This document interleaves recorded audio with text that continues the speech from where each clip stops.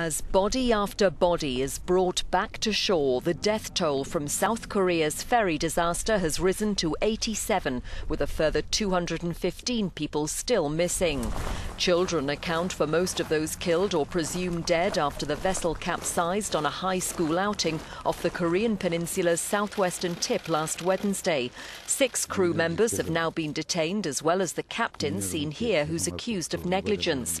In a promotional video 4 years ago, he hailed the journey as safe, as long as passengers followed the crew's instructions.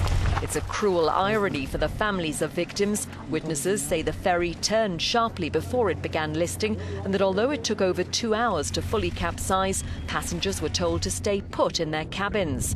The South Korean president has slammed the conduct of some crew members as tantamount to murder. Coast Guard officials say 2 US underwater drones have now been deployed in the search for bodies.